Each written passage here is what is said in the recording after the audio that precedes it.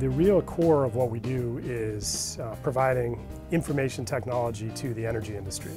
So today, from our Network Operations Center here in Boston, we actually control about 8,000 megawatts of power demand, which means that within minutes we can make 8,000 megawatts of consumption disappear off the system. So what we do is empower businesses to reduce their peak just like they were a power plant. But instead of generating electricity, we're actually reducing consumption so that we help bring supply and demand on the grid in balance all the time. So it's a much more efficient way to really approach the power markets than the supply side only focus that we've had for the past 100 years. What we've been able to do is something that is pretty straightforward when you think about it. We are reducing electricity usage at peak times so that the grid can avoid a blackout or a brownout, and we can keep prices more in check. We can reduce the high peak prices on the electricity grid during those high usage days. That's a pretty straightforward concept, but we're applying that in an innovative way to the electricity grid. And we're doing it in a massive scale, 8,000 plus megawatts of demand response under management, 700 employees globally that are bringing this basic concept to a huge set of commercial, industrial, and institutional end users of electricity.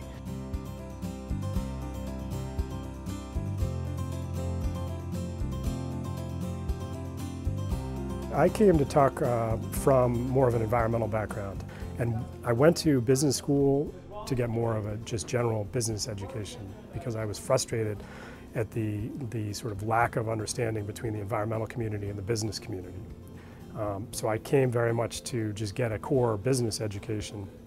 And while I was there, in my first semester, Tim and I were in the same study groups. Literally within months of getting to Tuck, we did it in our spare time. It wasn't really part of any coursework. It was more that we started doing EnerNOC, and then EnerNOC became something that we could then ingrain into our coursework, or at least tie some of our courses into the entrepreneurial experience. And we did that. We took a private equity course, we took the second-year entrepreneurship course, and all those things were all geared to trying to understand what EnerNOC was going to need to know in those first few years of getting going.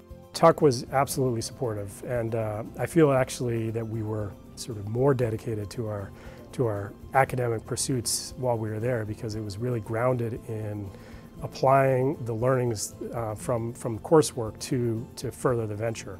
So whether it was marketing or finance or the little pieces of sales training that we had, we were very hungry to absorb as much as we could so that we could apply it right to EnerNOC and really further the business.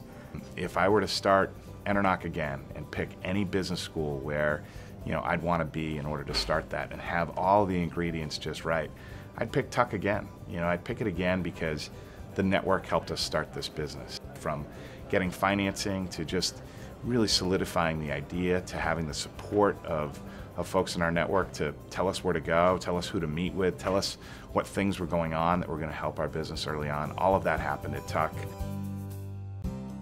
The energy industry it's absolutely not been an easy path. When we first formed the venture, there was no clean technology, there was no term smart grid, and VCs definitely didn't invest in energy technology. And so it was, when we graduated, it was immediately after the dot-com bubble, so not necessarily the best time to be out raising money and starting a company. And so getting venture capital was a year-long, very, very hard process where we probably got turned down by 36 different VC firms before we finally succeeded. Fortunately, we did eventually find someone that wanted to make an investment in us. It was through our entrepreneurship professor at Tuck who reached out to his venture capital firm, made an introduction, and that introduction led to our Series A investment. So there was, certainly good fortune.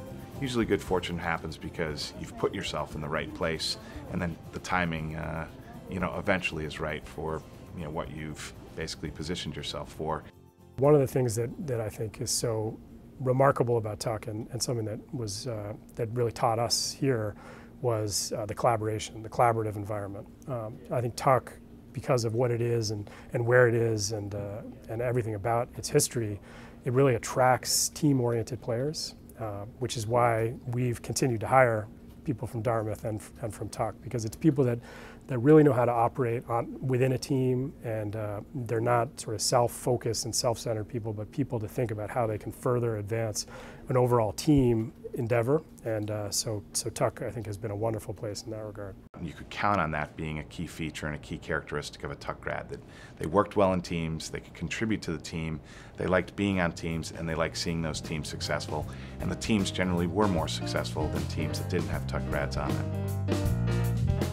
Here at EnerNOC, one of the things we find is we find really, really talented employees that want to care about something beyond just the bottom line profits of the business. Personally, I think that in the next several decades, we're going to see that more and more businesses have to focus on that, because the responsibility of a corporation goes beyond just the bottom line profits. The responsibility of a corporation is to do something that makes society better and drives profitability for its shareholders and its investors. And I think EnerNOC has done that.